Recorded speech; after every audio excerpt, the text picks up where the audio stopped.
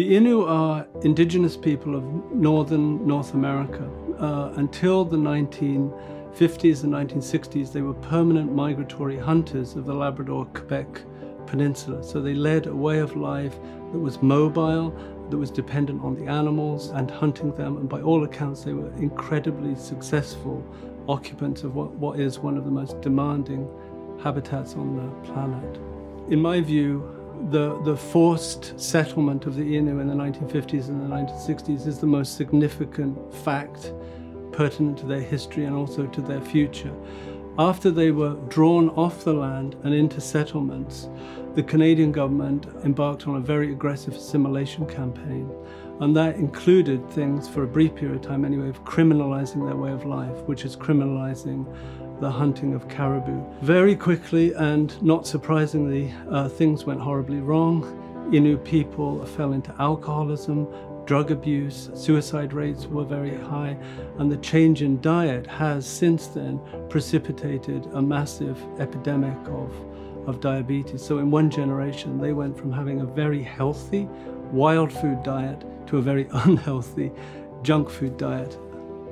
I got involved with the Innu through being commissioned to do a human rights report. That human rights report was in collaboration with Survival International, and what I was trying to do through several visits back and forth to Northern Labrador was to document the connection between the policies of forced assimilation and the social suffering in the communities, but also particularly the human rights implications of the removal of the Innu from the land and how that had impacted their health and well-being.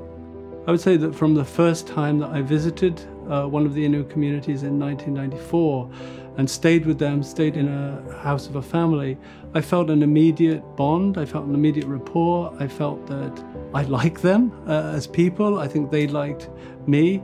And over the years, I developed lifelong friendships with Innu people. And because of their situation, because of the suffering that I could see all around me in the communities, I realized that my research couldn't be an arm's length kind of sociological study.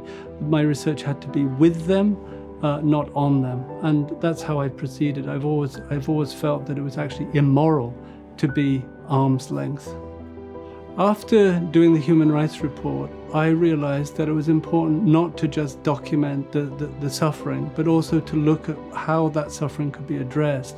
And in my observation, Innu people, when they were on the land, when they were doing Innu things, they were doing land-based activities, they were healthier, they were happier, and they were not troubled by some of the issues that besieged them in the community. So I spent many years bypassing the villages and going straight to hunting camps in the interior of Labrador, staying with people, fishing, hunting, traveling, etc., and trying to sort of show that one of the most important determinants of health is the ability of a people to practice their own culture.